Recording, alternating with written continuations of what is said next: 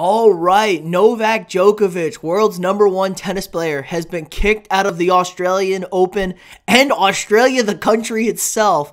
Pretty crazy story going on here with world #1 tennis player.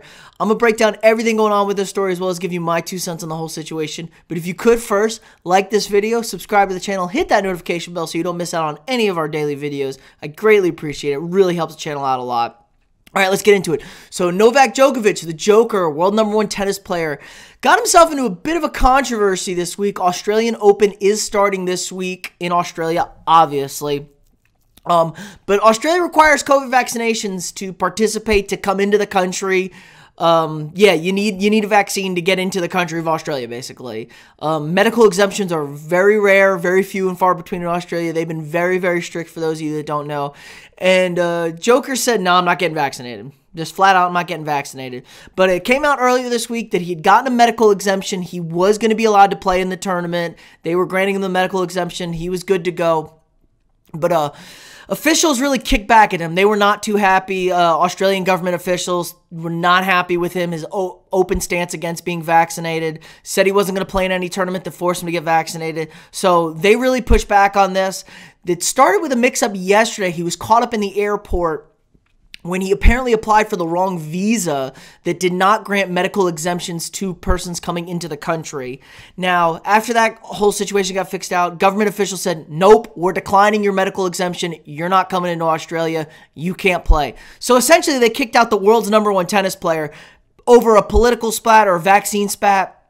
They didn't think his medical exemption was good enough. They didn't think it qualified him to get into the country. They thought it was just a bullshit example of skirting the rules. So the government had the final say on all visas, and they said nope. And without a visa, can't get into the country, can't really play in the Australian Open. Pretty crazy if you ask me. The whole situation is ridiculous. Kind of a big kickback. I mean, the Joker has won 9 Australian Opens. He's the defending champion. They've made it clear, Sportsman Victoria says they're not going to support his visa application. They've made it clear in Australia, you're not coming in without a vaccine, and even if you do come in with a vaccine, there's going to be strict restrictions on all those coming from outside the country. They're on an island. They're trying to keep it like that, but defending Australian Open champion, world's #1 tennis player, and his 9 titles, most all time in men's singles at the Australian Open. So really, really crazy. I don't know what this is going to do for him the rest of the year and what the further impacts are for men's tennis. I know men's tennis is, hasn't got the panache or splash as much other sports, but this is a big deal. I mean, he's the #1 player. He's the most dominant player there is. Nadal, Federer, their time is gone. It's all about the Joker. So maybe new young guys are going to be able to step in, fill the spot. But interesting to see. This is the first major of the year for tennis.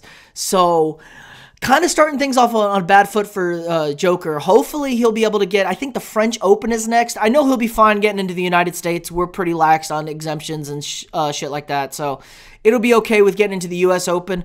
Wimbledon, I don't know what UK's stances are. I think they're a little less lax. I think you just got to quarantine for 14 days or 10 days or whatever it is. Who knows what it'll be when the point that rolls around. French Open, I know the French are very strict. The EU has a very strict protocol moving forward. So could we see an entire year without the world's best tennis player?